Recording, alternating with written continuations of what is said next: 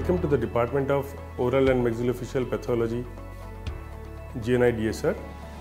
I am Dr. Rudraprasad Chatterjee, Associate Professor from the department. Our department is basically training the undergraduate students, that means PDS first year and third year. We are teaching dental anatomy, histology, embryology and related subjects.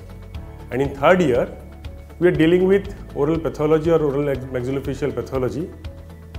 And other than that, we have got our postgraduates department.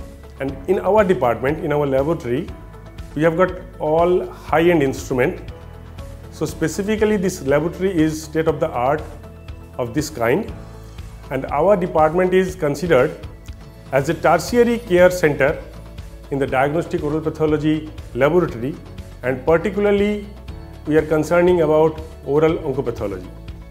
And after receiving the gross specimen, we are actually cutting it into finer sections and presenting it or them as the glass slides. And finally, all the slides are screened, visualized and interpreted by our concerned department's teaching staffs like the professors and the associate professors. And we are delivering the histopathological report to the patients, and that's why it is considered as one of the highest number of attainable patients in our OPD, and we are getting also the patients from our maxillofacial department as they are performing the live surgeries in IPDs. This is the instrument known as a microtome.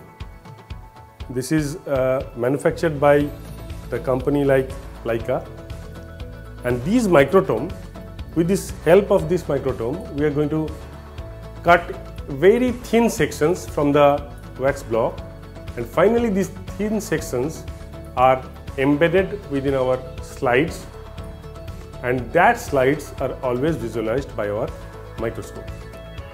We have got various types of microscope. Some of them are right now present beside me, like very unique light microscope. In our research and development wing, we have got one very specialized microscope which is known as pentahead microscope.